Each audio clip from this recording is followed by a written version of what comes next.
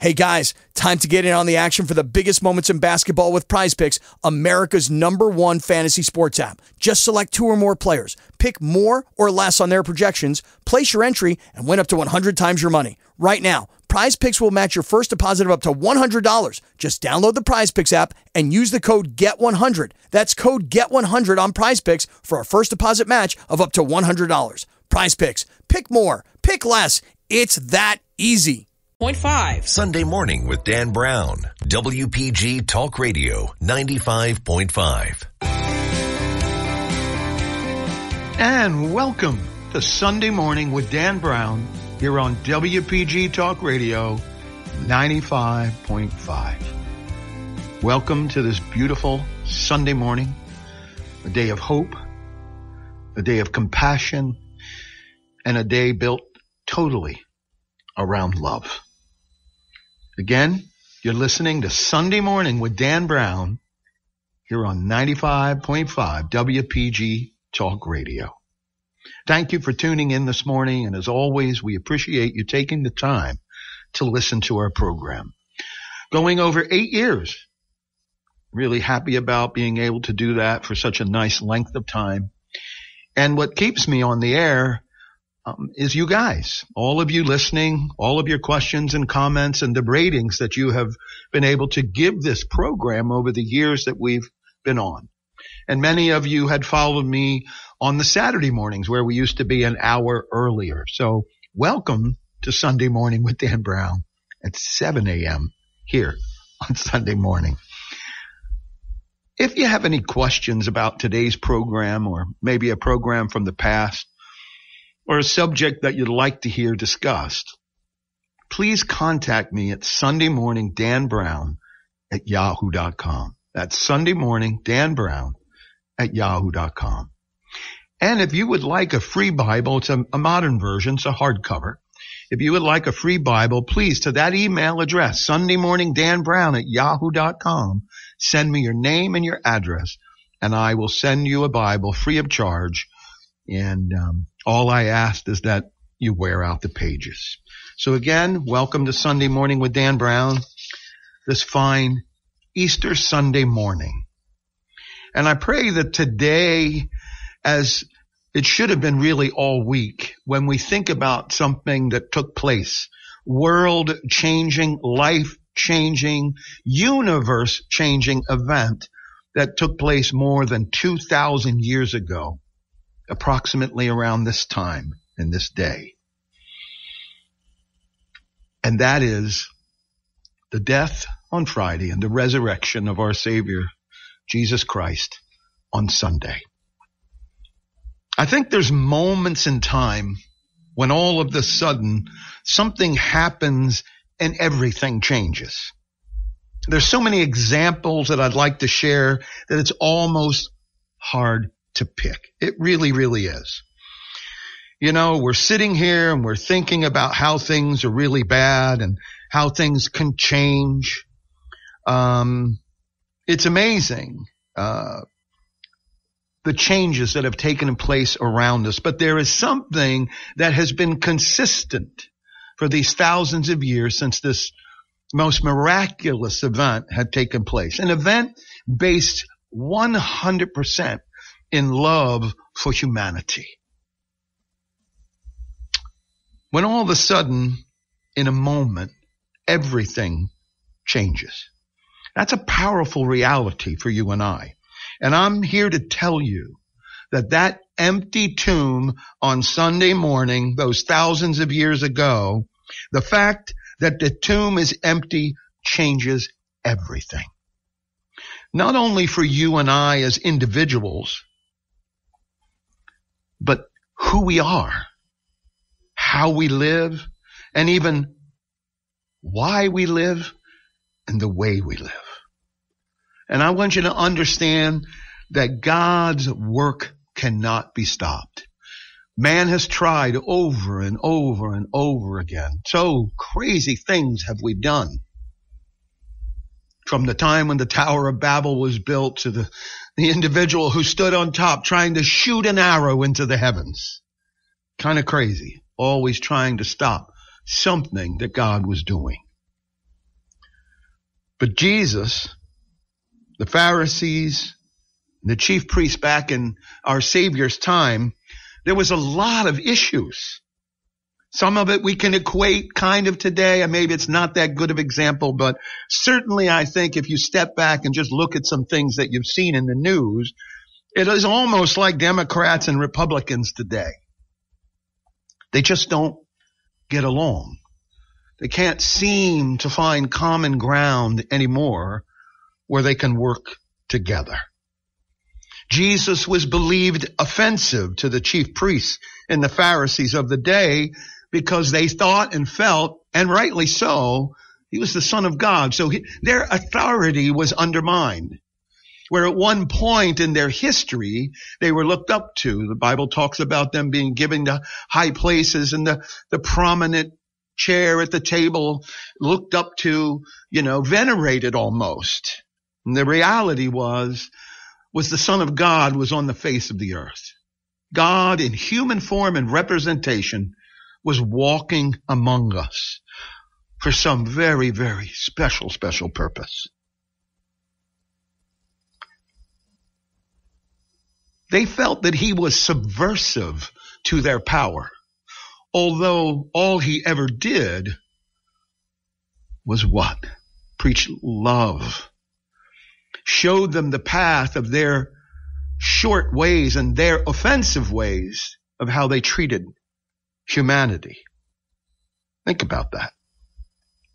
Everything about Christ's ministry bothered them. Everything. Everything made them angry because he was telling the truth and he was showing the difference between godly and holy, an opposer, a pretender, someone who went through the motions. As the scripture said, their lips honor me, but their hearts are far from me. Again, everything about his ministry bothered them. The fact that he liked and ate and hung out with tax collectors, according to them, he was hanging out with immoral harlots, prostitutes, and the uneducated people flocked to him. Why? Because as uneducated as they were, they could see in reality who the Pharisees were. What did he say? You lay heavy burdens upon the people, yet you don't lift one finger to help them. Isn't that something? I want you to think about that. He hung with tax collectors. He ate dinner. He had a harlot use her hair to massage an oil into his skin and prepare for his death and burial. To the religious people of that day, the people that Jesus walked among were blemishes to them. And they were tired of Jesus. Because what were the people doing? They were flocking to him. Because they saw genuine love and compassion, not someone looking down at the end of their nose at someone who they thought was beneath them. They wanted this thing with Jesus to be over. They remember when he was still alive and he was going to be resurrected from the grave. So what did they do? They go to Pilate. I think it's very interesting to note that the people of that day weren't allowed to use their own military. They'd been under Roman rule for a number of decades by that time. And so they had to go ask permission. So they go to Pilate and they say, listen, can you secure this burial tomb for us? We don't want the Jesus' disciples to come and steal him. Now, what I believe and what I think the scriptures is telling us in the teaching is very, very clearly that no matter what they did, no matter how many guards they placed, you cannot stop God's work. You cannot stop the work of God. The chief priests and the Pharisees, they all wanted to make sure that Jesus couldn't be resurrected from the grave. And they thought we're going to make a plan, and there's absolutely no way, even if he comes alive, that he's going to be able to get out of that grave. And of course, they made up the excuse that, the disciples might come and steal his body. But you have to remember that so many of the miracles that Christ performed while he walked among us, raising the dead more than one time, making the blind see and the deaf hear, curing incurable diseases, telling a lame man to get up, pick up your mat and walk, time after time after time, casting demonic forces that had possessed individuals for practically their whole life. They wanted this plan to be stopped.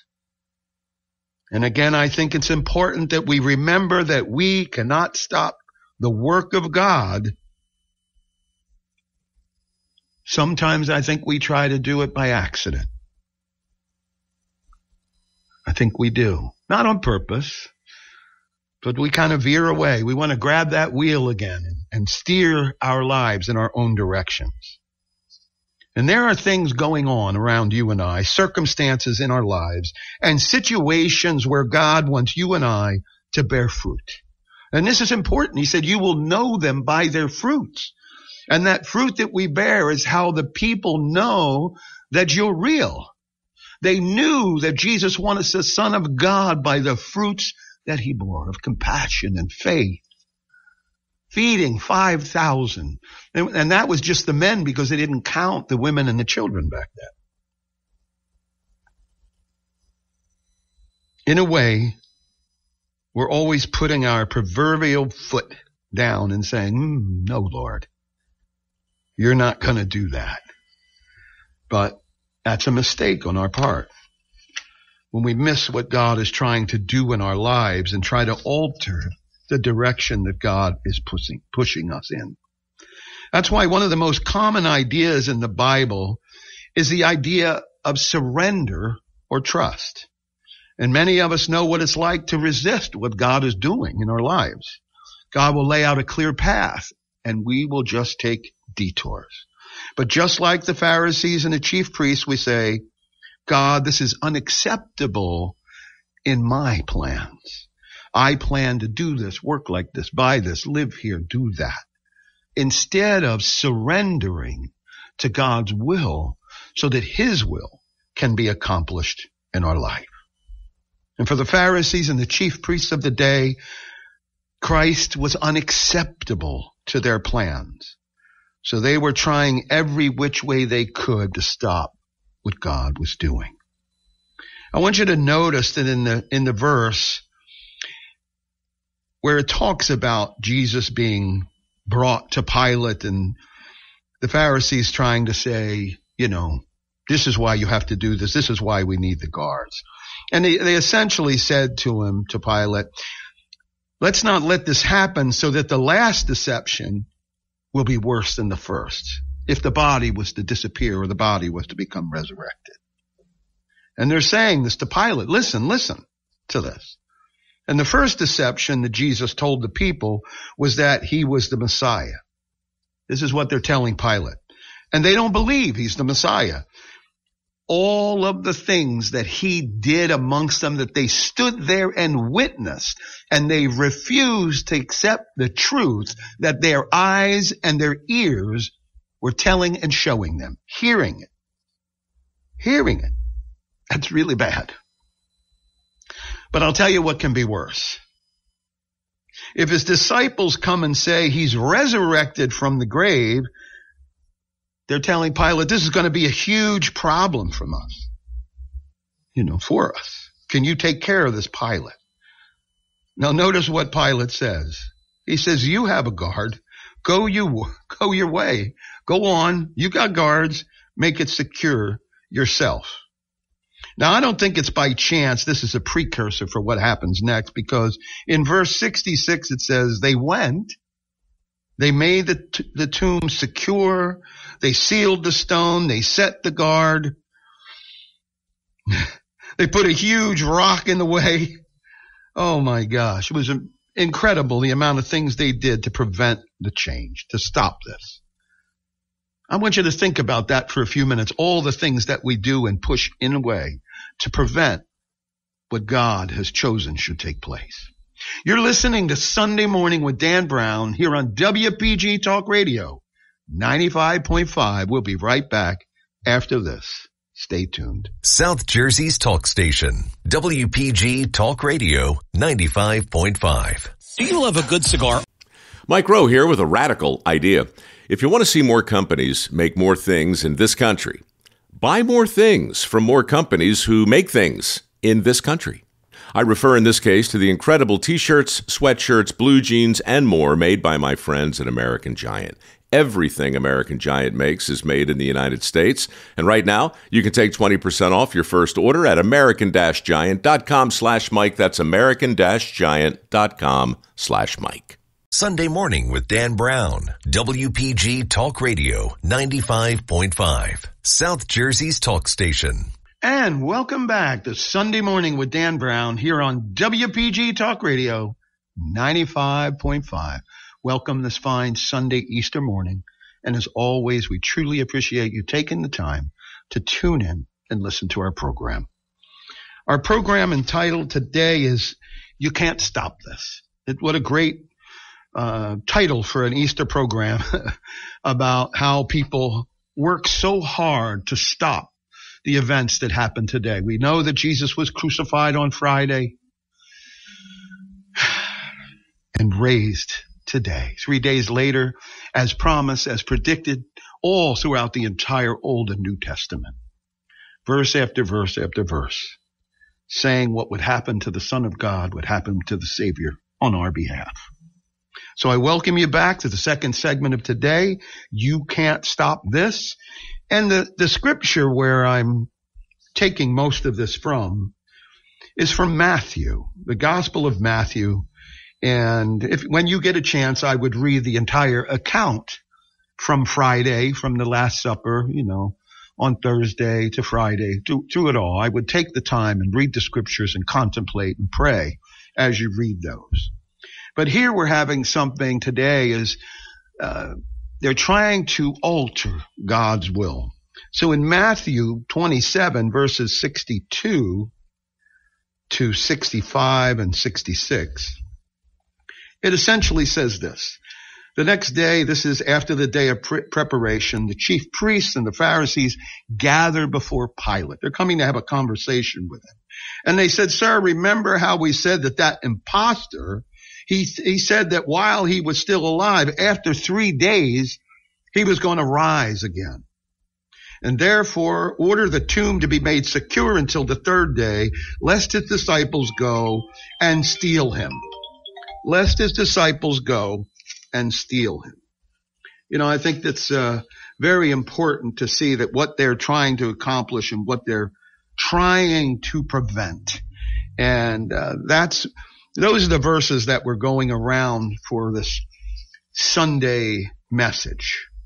And again, they said they wanted to make sure that the last deception, if it happened, if he rose, it would be worse than the first deception, which was his claim to be the Messiah. And he refused and said, "Go place your own guards there."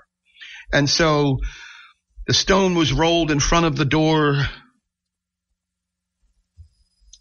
And unlike today where people are buried in the ground at a graveyard or cremated, it was a different kind of a thing back then. This was a cave that was a huge rock in front of it. And so there was a physical barrier. There was a physical obstacle, a huge rock to the resurrection of Jesus. Or so they hoped, and so they thought. And that was their purpose. And then secondly, they sealed it. Now, the idea of sealing showed the political authority of Pilate saying, this is all right that we seal the tomb. And so the politics of the day said Jesus is not coming out of this tomb. That was what was happening there. This was official announcement. And then third, the guards are set. So not only is there the physical obstacle, the political obstacle, but now there is a good old-fashioned personal obstacle. Physical guards with swords and weapons. And what happens really is this is a setup for Resurrection Sunday. They are doing the best they can to stop God at what he's doing in the work of God. And in Matthew 28, we see those obstacles don't work. And this is the classic account of the resurrection. And the simplest way to say, he is risen. And although there's these obstacles, there's this big stone, there's the seal of Pilate, there's the guards, but they're not going to stop what God's doing. Nothing is going to stop or prevent God's will from being accomplished. And so after the Sabbath on the first day of the week at dawn,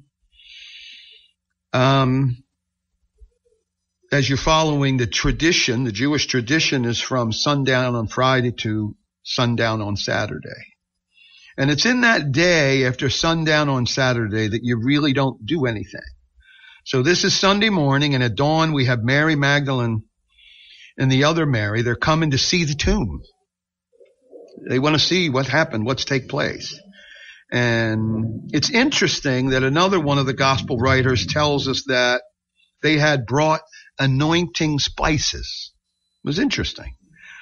They weren't coming to see a resurrected Jesus. They didn't really quite understand that. They were coming to anoint the body of a dead one. And they didn't realize that Joseph of Arimathea had tried to take care of it, hastily and properly burying Jesus until they got there. So these women were not coming to see a risen Savior. They show up, but in verse 2, things got real. There was an earthquake, and a heavenly messenger of the Lord descended from heaven and came and rolled back the stone from the door, and he sat upon it. I don't know how many of you have ever felt an earthquake or been in an earthquake. I've felt some small tremors.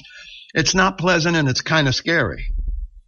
And I remember some years ago standing in City Hall in Atlantic City up on the upper floors, and we had an earthquake. And the building was moving, and it was shaking.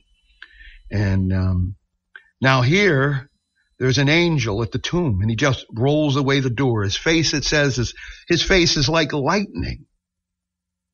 But what does he do? He just sits down on top of it. I mean, seriously, you got to love that angel. And you don't ever think about an angel having swag, but I suppose they do. He just plops down, and the guards shook with fear, and they became like dead men, it says. They were frozen in their tracks. They couldn't move. Now notice what the angel says to the women. Here's what he says. Don't be afraid, for I know that you seek Jesus who was crucified, but he's not here, for he has risen.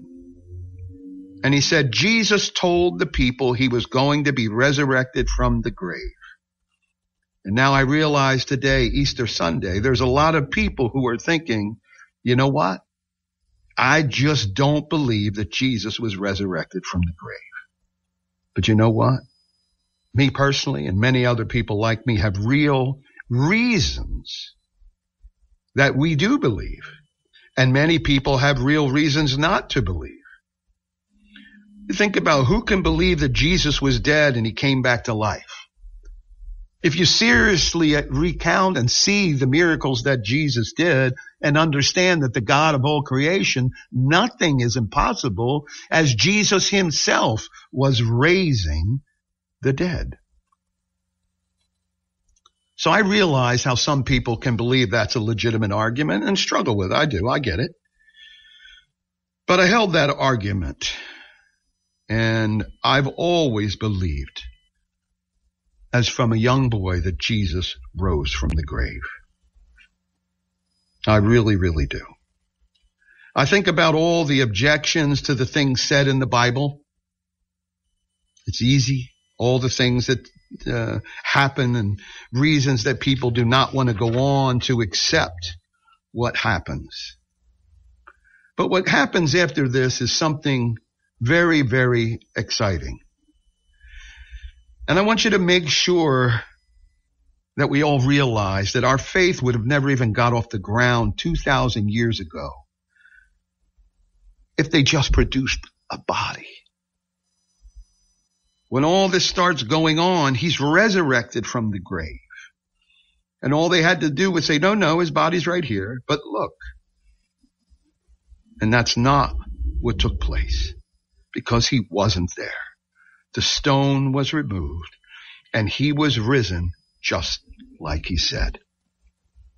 Now, what happens next is so exciting, because you notice that the angel says to Mary and the other Mary, come and see. Go and tell. And I think this is important reality for us, that all of us need to come and see that Jesus is resurrected. We need to have that visualization and realization that Jesus is resurrected and alive and sits at the right hand of the Father. And then, when we have that realization, we need to go and tell. Right? We need to go and tell. We sing songs about it. They're good songs. And we listen to the band play, the praise team. But the talking head sometimes in front of us, after a while, is the word. But we need to visualize it. The pastor is there giving us direction, but the pastor is not the Messiah. And we need to not get lost in that and venerate all of those who are teachers and instructors to a position and a pedestal that we just cannot stand upon. And I think it's important because a lot of reasons, a lot of people don't like to even come to church sometimes, is we forget that the pastors are people like you and I, and then we begin to look for the flaws. And so the idea of me saying to you this is, look at Christ. Know that Jesus is risen, and then you will be led into the way of life. You're listening to Sunday Morning with Dan Brown here on WPG Talk Radio 95.5, and we'll be right back after this. Stay tuned.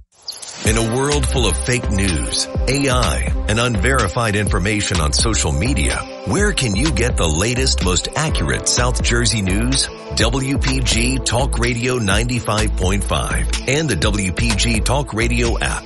Don't wait for the newspaper to come in the mail. The WPG Talk Radio app is updated around the clock from New Jersey's largest radio news team. Accurate, dependable, reliable. When you need to know, it's WPG Talk Radio 95.5 and the WPG Talk Radio app.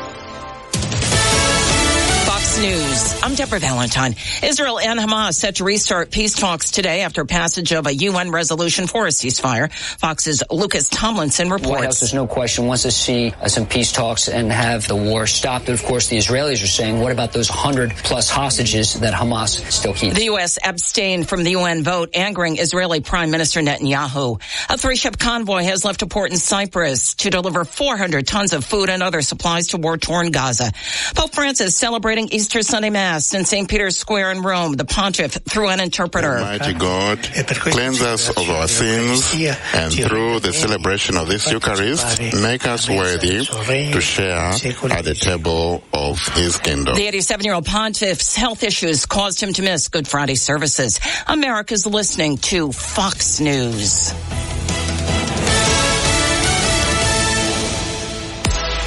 Your WPG Talk Radio 95.5 AccuWeather forecast for South Jersey. For today, nice with times of clouds and sun with a high of 66. For tonight, plenty of clouds with periods of rain towards dawn with a low of 47. For tomorrow, considerable cloudiness and cooler with steady rain becoming intermittent with a high of 55. For tomorrow night, cloudy and evening showered spots followed by periods of rain late with a low of 45. I'm AccuWeather's Caitlin Lawrence on WPG Talk Radio 95.5. WPG Talk Radio 95.5. And welcome back to Sunday Morning with Dan Brown here on WPG Talk Radio 95.5. Thank you for tuning in and listening. If you have any questions about today's program or question from the past or something that you'd like to hear me talk about in the future, please contact me at Sunday Morning Dan Brown yahoo.com. Again, thank you for tuning in today's program. We're in our third segment of the day, and our program is called You Can't Stop This. Almost sounds like a song, but it is in reality that you cannot stop the hand of God and the work that God has started. And where we left off in the second segment, I was talking about a lot of people become disillusioned with coming to church, and that's a shame. But most of the time, the disillusion becomes in their dissatisfaction with what they think they should be saying, what they think they should be hearing, and not what the Spirit-led pastor is sharing. We often fall into the place of where we venerate those that are teaching us because God provides them with great speech and voices that move us. And then when we see a flaw, we're so quick to fly in on it and hone in on it and dig it apart and use it as a reason not to continue to fellowship. I want you to be aware that you need to fellowship and you need to hold yourself to a Bible-believing church. But don't lift the pastor to a position that he's impossible for him to fill. There is only one Savior. There is only one perfect person. And that is our Lord and Savior, Jesus Christ, who hung on that cross for one single purpose, to reunite humanity, to free us of the sin, the generational, the inherited sin that was placed upon humanity from the beginning in the Garden of Eden. And so I want you to really think about coming to church regularly. And I think it really, really is important for you to come to church. And when you do, rather than, thinking about, I've heard all that before, here we are again, the same sermon packaged differently with some movie title or some fancy way to engage me, but then it is the same thing. And the reality is, it's not the same thing. Unless you mean the message of love of the gospel of Jesus Christ. That is the same thing. And that we're commissioned to preach unto the ends of the earth over and over, as long as it takes and as much energy that it takes. So you see, there's a dual reality when you come and see. And oftentimes as pastors, we're really good at saying come to church rather than saying, let's come together so we can have a profound experience with the reality of the resurrection. Because that's what we want to do. And we want to see you join God's story in this generation. Because sometimes we got to say a little more, that it's just not good enough to come and see the lights in the band. We've got to engage so deeply. And I know many, many, many wonderful pastors who pour their lives into. And I want to give kudos to those pastors and the pastors' wives. Oh my. The pastors' wives who have to be there and be such a strength. And I know many pastors' wives who are tremendous speakers as well. And I just want to say thank you to all of those pastors that I know, pastors' wives, pastors' children, who endlessly share the gospel and have devoted their life and service to our Lord and Savior, Jesus Christ. And where we're heading now is, as we continue this story, the angel doesn't say, listen, Mary and Mary, the tomb is empty. I got some folding chairs for you and some Arnold Palmers. Come on, sit down. He's not saying I got some sandwiches and relax. No, the angel says, come and see.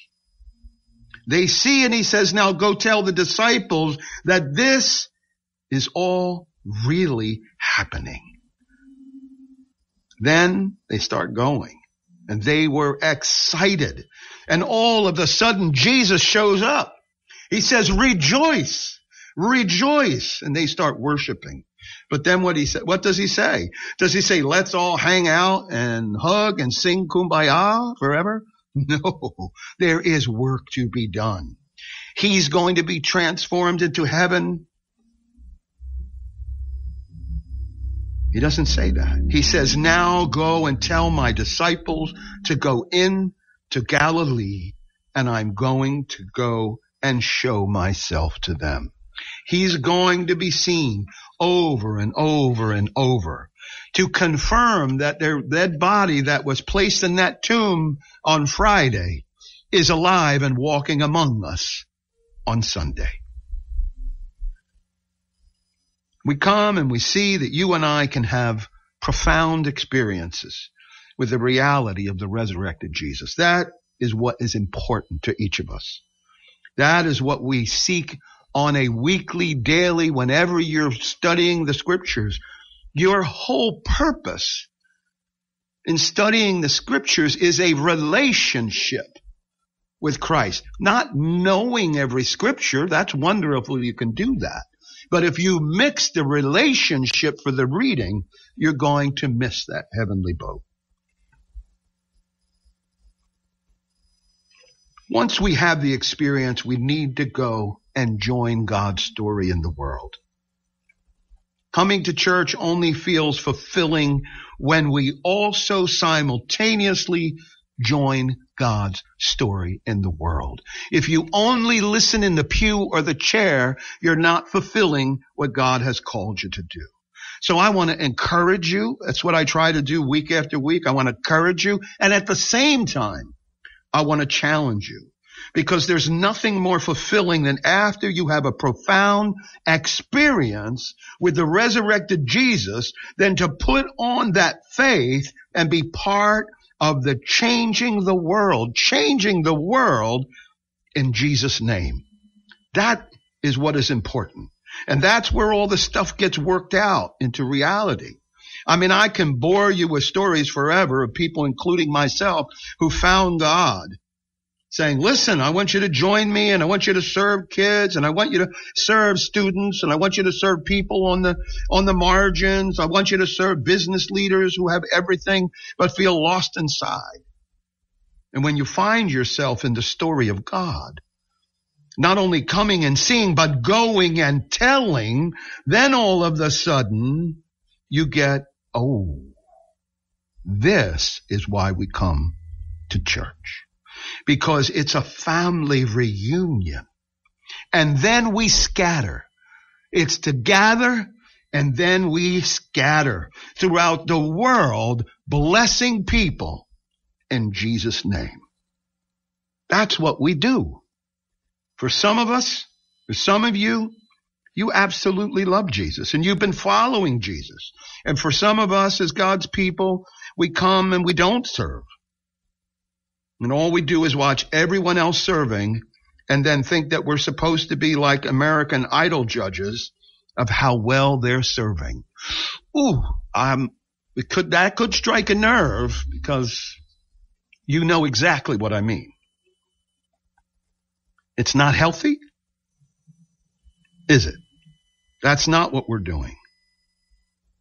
Never. That's not what we're trying to do.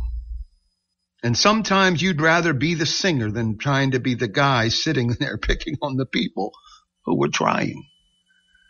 No, we want to serve alongside of each other. We want to accomplish God's will. And how did Mary and Mary respond? They were both terrified and overwhelmed with joy at the same time. They were tearful, they were crying, and they were filled with joy. And when Jesus sees them, he says, rejoice.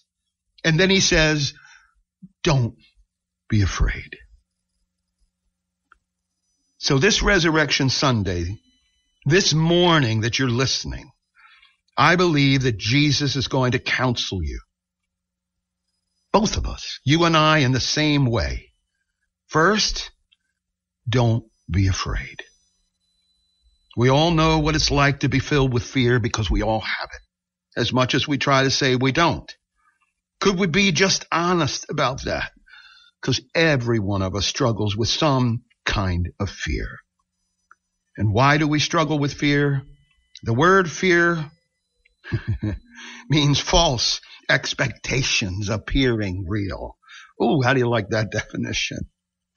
But see, the reason that you and I struggle with fear is because we think we understand what tomorrow's going to hold. So we have expectations. The problem is it's false. And I can share that with you in my own life and the passing of my wife. One day she was here and one day she was gone. And reality came that things changed. It did not go as I expected it to go.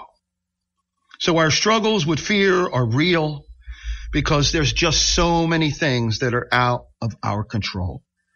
There's certain things that you cannot say, this is going to be the day of my last breath. You don't know. This is going to be the day that I retire because a million things are going to happen, unexpected things. So we have fear.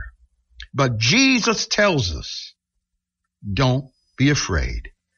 Rejoice. You're listening to Sunday Morning with Dan Brown here on WPG Talk Radio 95.5. We'll be right back after this. Please stay tuned. Sunday Morning with Dan Brown, WPG Talk Radio 95.5 and the WPG Talk Radio app. Jenkins is... When everyone's on the same page, getting things done at work is easy. No matter what you do or what industry you're in, how you communicate is key. Everything you type is equally important to collaboration, and Grammarly can help. Think of it as your AI writing partner, empowering you to communicate effectively and efficiently, so you can make a bigger impact in the workplace. 96% of Grammarly users say it helps them craft more impactful writing. And as the gold standard of responsible AI, Grammarly is your secure AI writing partner that allows your team to make their point and move faster. By understanding your writing and context, Grammarly provides relevant, personalized suggestions.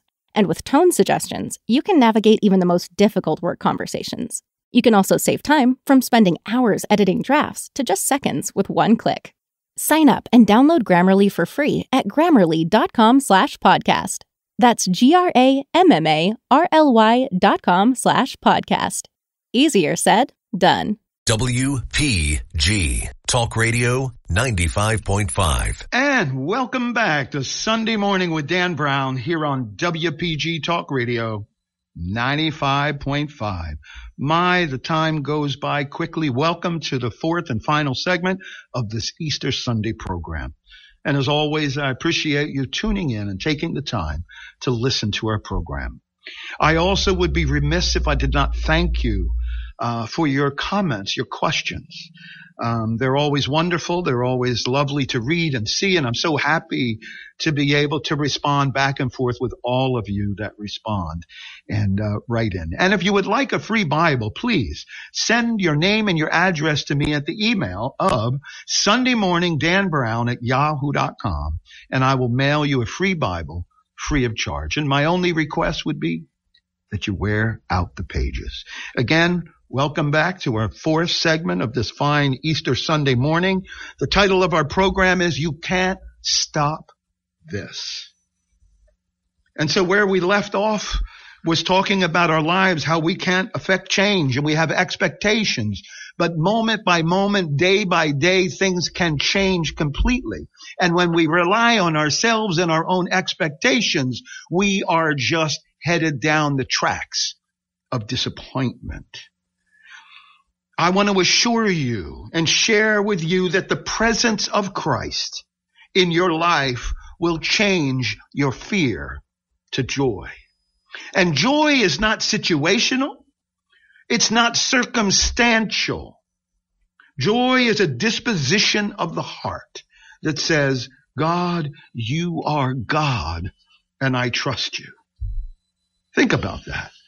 It is giving up ourselves, our will, and trusting in God. He gives us so many examples about us being like little children. And so the little children trust that the parent, the guardian, has only the best intentions and the best things for them, that wants to give them everything, to guard them and protect them from everything. And so that is what our Father in heaven does for us. It is amazing what God does. I know there's many of us that are racked with fear. Absolutely. You've written me so many times, many of you, and my heart breaks for you. My prayers are for you, that you are racked in fear. But I want to share with you that in the same way you choose fear, you can choose. That's what life is about. It is our choice. There are times when things are pressed upon us out of our will, but God sees. And when you reach to God, when you reach out to your Savior, He will hear. Reach out with a pure heart, with all sincerity. He says He will answer. We're racked with fear. Again, in the same way you choose fear, you can choose trust. Trust in God and rejoice. And from a believer's perspective, you and I, with joy, walking together in faith, and this path of faith that we've chosen, we can walk with joy. And when we do that, it is the best testimony of the finished work of our Lord and Savior, Jesus Christ. I hate to even say this, but a grumpy believer is a part of the problem. We should rejoice with unimaginable amounts of joy because He has risen. Think about that. It's something. In this 21st century, we realize, at least in the West here, that men and women are equal but different. I hope that's truly realized, but women are equally intelligent to men. And sometimes, in my opinion, maybe more so. Women have the same skills, although unique. And there's a uniqueness, but men and women are not equal. But in Jesus' culture, in the Roman culture, women weren't even allowed to testify in court. And I know that sounds crazy and archaic, and it is crazy and archaic, because we don't value that. But still, in that day, those women were not allowed to testify. But what's amazing for you and I, and especially sometimes for those of you who are skeptics about the Bible, you think, oh, this is just some crazy wives' tale about the women. But I do truly believe there is a reason that Jesus revealed Himself to these women first. They loved Him with all their heart. Absolutely did. And the men froze and fled in fear, hiding in the homes. So if you're going to tell the story that Jesus is the resurrected Messiah, and you want to run forth, you have to make sure that you stare this down intently and share that these women testified of the resurrection. You must do that. These women were there, and Jesus said to them, listen, you go tell my boys I'm alive. I just think it is absolutely incredible and amazing. I think that there are some of you who've been spending every ounce of your energy not to deal with the fact that the tomb is indeed empty. If Jesus did conquer the death, and we should have to deal with Him. I want you to not miss the fact that your ambivalence to dealing with Jesus is still dealing with Jesus the same. God has created each one of us to deal with Jesus. And the most important question in the world is, what have you done with Jesus? And what's interesting about that question is that if Jesus is who He said He is, the only proper response is absolute allegiance. Because truthfully, if He conquered death, He's the only one who's ever done that. I'd say that's pretty powerful. The one teacher in history, the one philosopher, the one religious leader who is alive today, not just another dead one.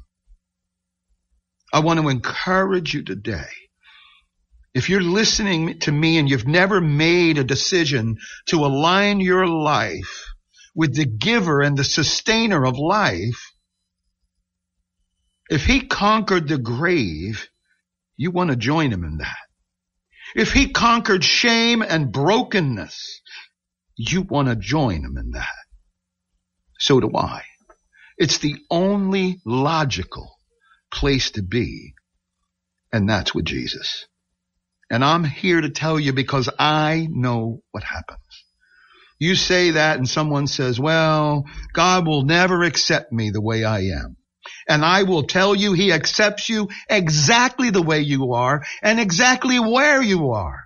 If anyone else is telling you that you need to perform some kind of miracle on your own for you to know Christ, they're not telling you the truth. They're laying heavy burdens on you the same way the scribes and the Pharisees and religious leaders did in Jesus' time. And you see where that got them.